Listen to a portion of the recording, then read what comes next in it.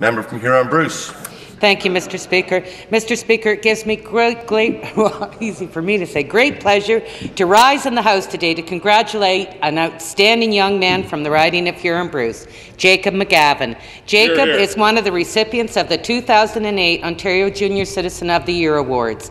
The award, which is run through the Ontario Community Newspaper Association, recognizes outstanding youth who are making a difference in their communities.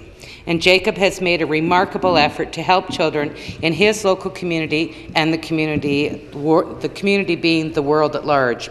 And on his 12th birthday, Jacob founded Kids Care, a group of young teens striving to make a difference in poorer areas of the world and improve child education.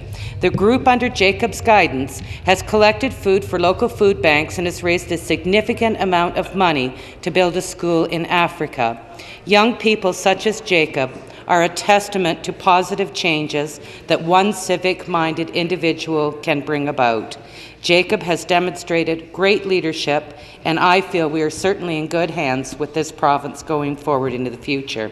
And I ask this House to join with me in congratulating the recipients of the 2008 Ontario Junior Citizen of the Year Award of their recent achievements. And I also want to add, Mr. Speaker, that Jacob comes from a long line of community-minded people, and congratulations to his parents and his grandparents. Thank you, Mr. Speaker.